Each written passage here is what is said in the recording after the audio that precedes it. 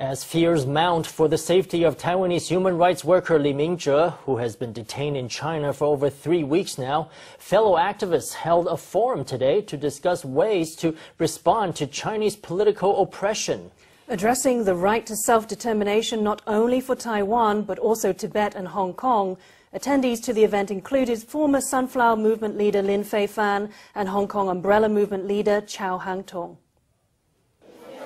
Leaders of human rights movements from Tibet, Hong Kong and Taiwan gathered together today at a forum to discuss freedom, democracy and the right to self-determination. In Hong Kong, Taiwan and Tibet, there are actually many different movements against China. We need to decide how to respond to oppression from the PRC regime that we are all facing.